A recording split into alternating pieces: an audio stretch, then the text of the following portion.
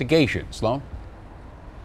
Yeah, well, this is still very much an evolving investigation. As you can see behind me, police lights are still going as investigators comb the crime scene at Nome Park.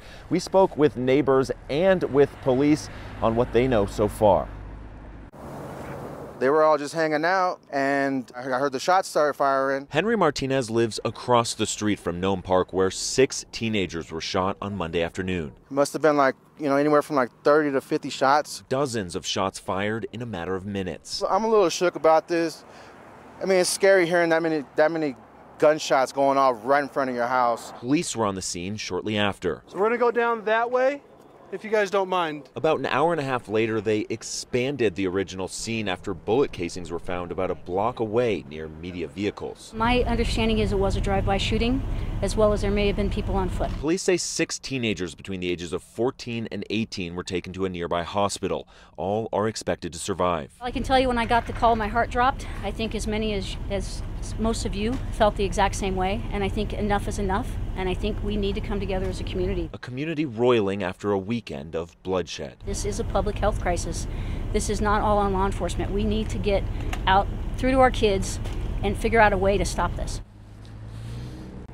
And as I said, this is still an ongoing investigation. Police are asking the Aurora community for help in this investigation. They're offering up to $2,000 for information relating to the shooting that happened earlier today. I'm going to toss it over to our Liz Gilardi, who is outside of Aurora Central High School, where parents had to wait for hours to reunite with their kids. Liz?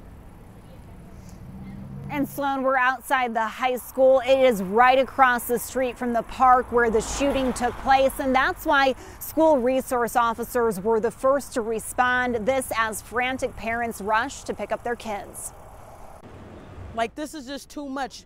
Across the street from Aurora Central High School, parents could see this park as they watch police respond to a shooting involving 6 students. It's getting ridiculous. It's time for us people to stand up for one another and get these guns out of the hands of these children. These are kids. They should not even have guns. Where are they getting these guns from? Why are these parents not checking up on their kids? Aurora's police chief confirmed all 6 shooting victims are students at the school. But this is starting to get out of hand. Yvette Mitchell is just plain fed up with the violence. She said she heard about the shooting on the news and rushed over to pick up her 9th grader. We literally can't go in there and get our kids, even though it was at the park. The school was secured and parents couldn't get in, adding to the frustration and worry. They told us that she's okay, that she's in lockdown. I just want to see her. Yvette says tonight she's thinking about the students, their families, and this school community. It's just ridiculous. I just pray and hope that whoever got shot, I just pray and hope it's not bad. And the school tonight thanking those resource officers who stepped in. They also say that they will have mental health support available for students. Reporting live, I'm Liz Gilardi.